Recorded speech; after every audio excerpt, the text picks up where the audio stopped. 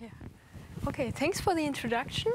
Yeah, as Karin said, I have a dual appointment in chemistry and engineering, and you might wonder if that makes sense or not. So I will show you how it works. So I actually started here at FAU this August, so my lab is really, really new.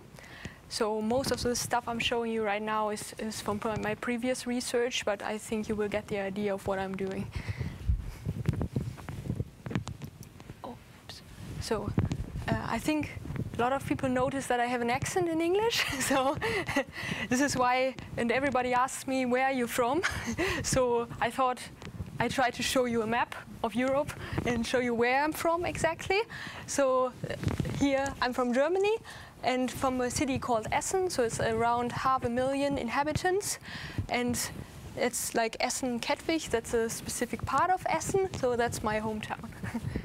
And I was actually also traveling a little bit, so during my master's I also I spent a semester or 8 months in Spain, so some of you might know Spanish, so I also know Spanish. So, and after that, I actually moved to Zurich in Switzerland. So you see I traveled a lot over Europe, and I can highly recommend that to you if you're a student. So do some exchange semesters abroad, so I think it's a very good experience.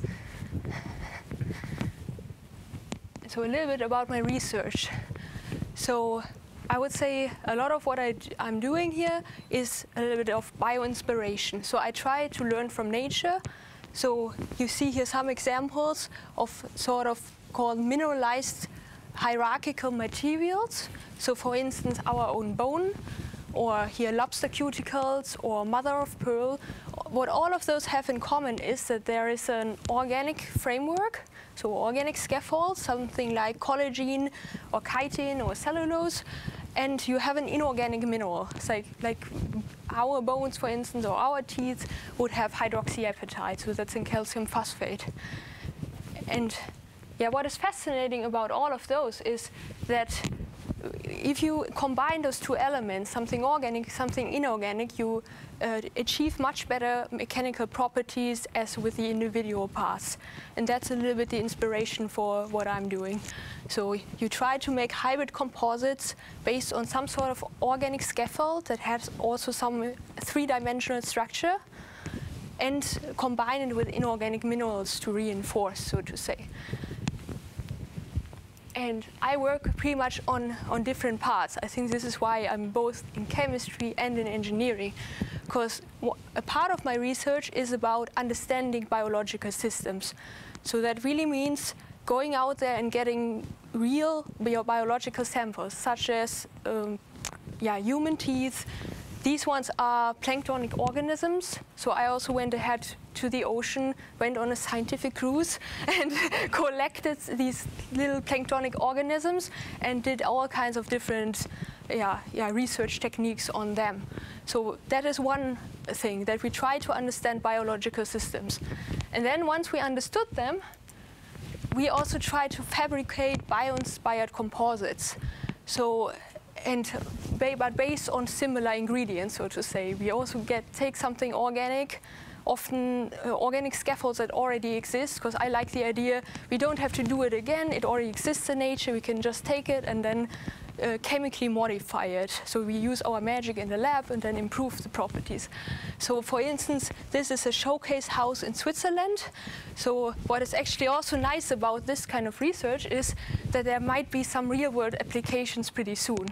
So sometimes it happens that you have a chemical modification, and just 2 years after that, you can already build a house from it. So it is maybe in like biomedical research or medicine in general, it takes a lot of time. You have to run a million different tests. It takes 10 years.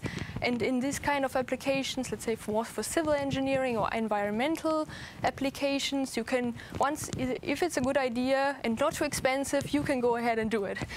So And another thing I'm very interested in is using a lot of different methods. I think some people have a nail and try to find a hammer for it, something like this. And I really try to use a toolbox of different methods. So both for characterizing macroscopic properties, but also very like microscopic nanoscale properties, and use all kinds of different microscopic techniques with electrons, with Raman. So this is like looking at molecules really, or looking at the elements or the atoms. So everything is pretty much on a small scale. So give you some ideas. So from my previous research, that was, for instance, formation of minerals within a wood structure. So I give you just two examples. One is with iron oxide, so magnetic particles, and the second one is calcium carbonate. So we start with the iron oxide.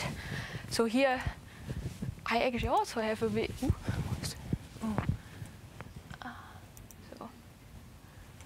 So here I hope.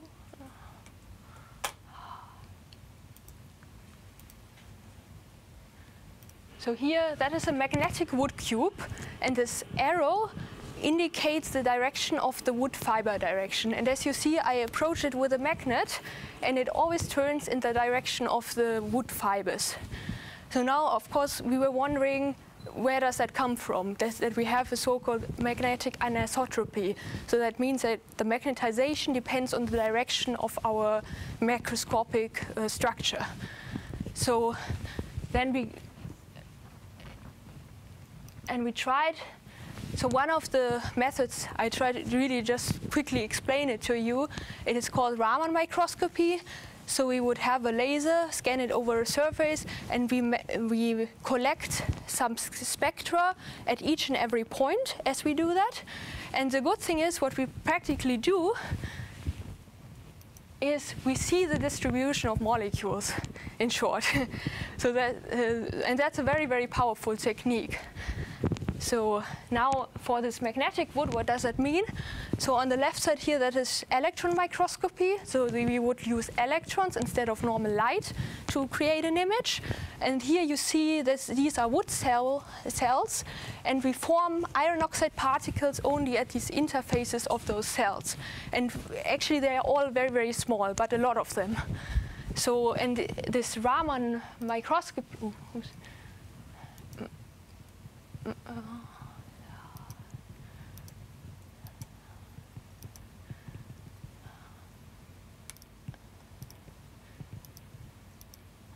so Raman microscopy, for instance, on the left side you would see how a cell looks like, and on the right side you would see this iron oxide. So it is extremely powerful because it's not an image based on just the optics. It really tells you something about the chemistry of your material.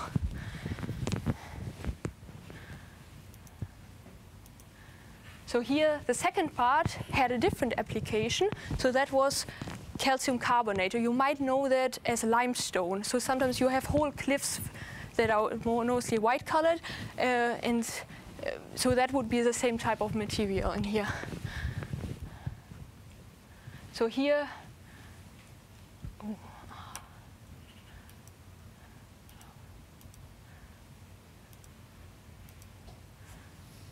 again a video. Sorry guys, it's really tricky.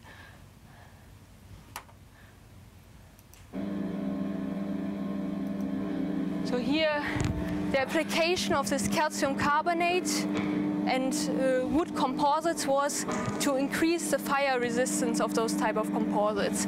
And you see, just at a first glance, you see that in the unmodified samples, you would have much higher flames than in the modified ones. So this kind of material can be applied, for building houses, building furniture, all kinds of things.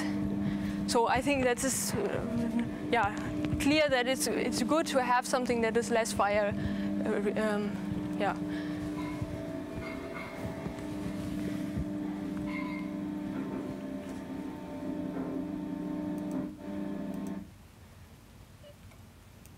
So actually then,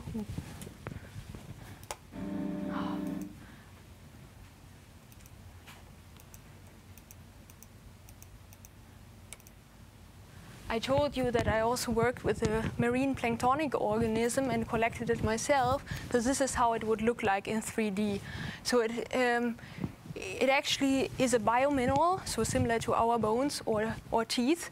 So just that this little organism forms the skeleton from strontium sulfate, so it's a different type of biomineral.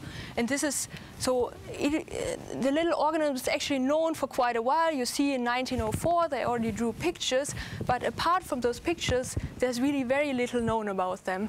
And I thought it makes sense to go ahead and do some more research on it, also learn more about this material.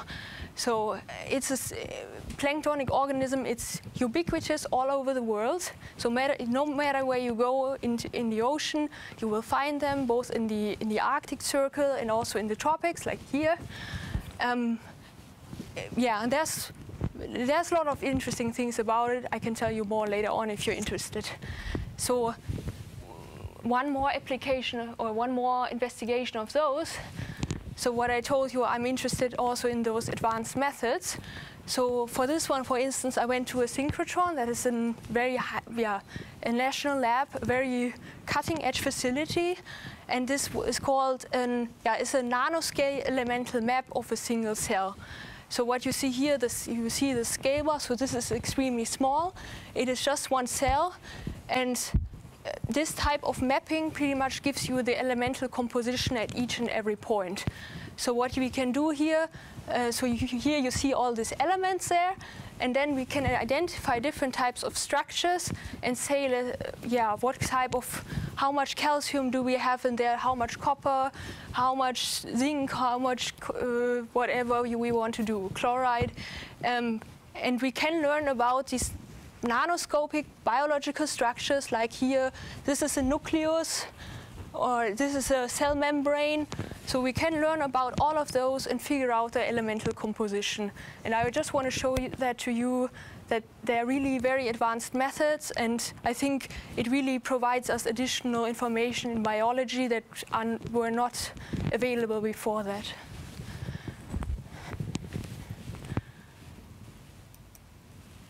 So things I'm working on currently, or the things that are on the way.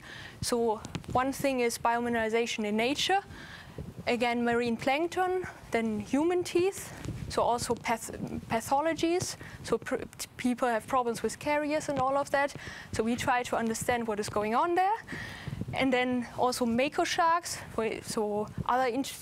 These kind of organisms have, of course, composites that are have very good microscopic properties, like very good mechanical features and all of that.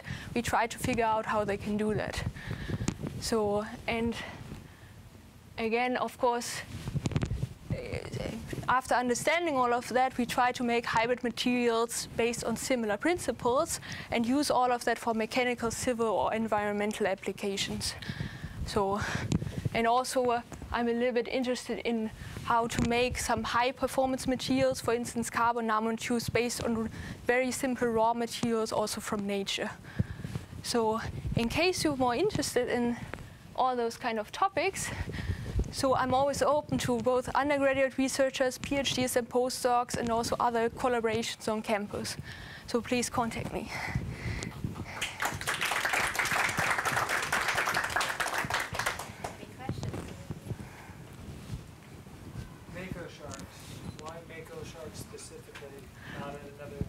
No, we were looking at different ones, and we thought mako sharks are the fastest swimming sharks of all, and they have a very interesting morphology. So their cartilage is very interestingly formed.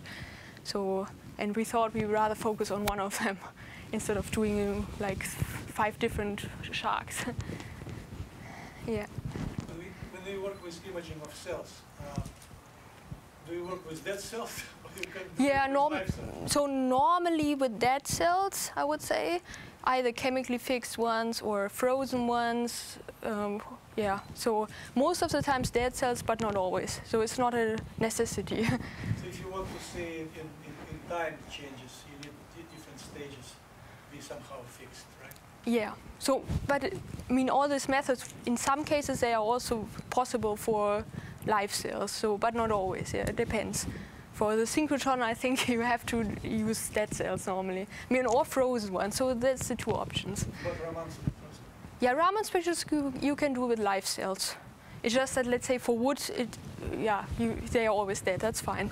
So but it's not a necessity. You can do live cell imaging as well. So why do I want to know what minerals are in different parts of the cell?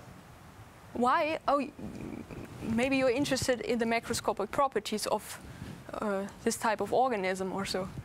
Let's say. So how does that tell me that? Let's say often it depends on the orientation of the minerals, on the type of mineral, on the type of organics that are in there. So really, there are a lot of different parameters that go into that. Can it tell you about the functioning of this organism?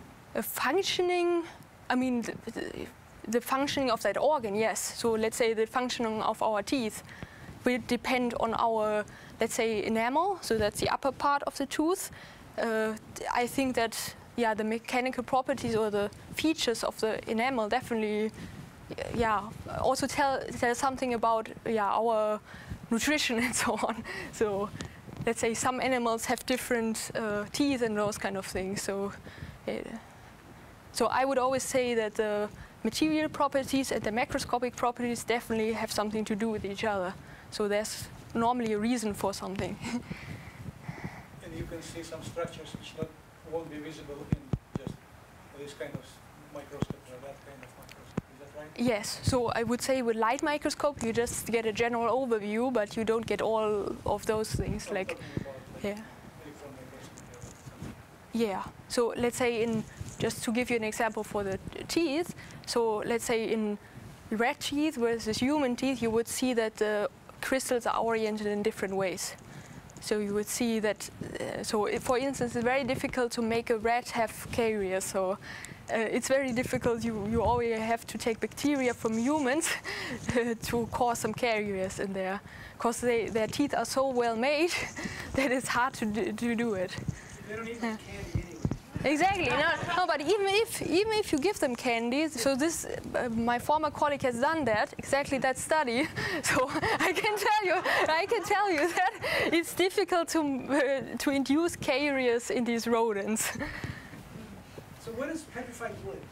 That's So, with minerals in it, right? so this is actually, so I did pretty much fast forward of this type of process. So it would be like silicates that, yeah, slowly diffuse into the wood structure and then preserve it. But the thing is that in this petrified wood, there's no wood left. It's just the structure that is left.